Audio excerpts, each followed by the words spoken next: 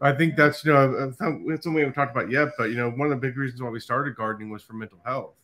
Was, Mhm. I worked on the computer all the time. I needed a place in the physical world where I could just go be one with nature. And it's almost like a meditative experience for me when I'm in the garden. And I think that experience is crucial. We've been a part of a number of programs that are for people of different backgrounds, different experiences. And I think the one thing that connects everybody is that gardening generally I've seen has helped everybody that's tried it. Yeah. But for the most part, I think gardening for me is more of a cathartic exercise and being connected to nature and just unplugging from the digital world. Because, whenever I'm plugged into it 24 hours a day, I lose my mind. So I've Yeah. got to have the balance of both. Yes. Yeah, that's a great point, Dale. And square foot gardening is so easy and simple. It's designed that way. You can't help but not be successful at it, Mm-hmm.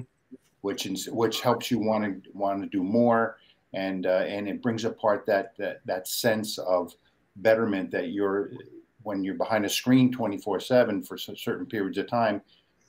Being in a garden really helps that.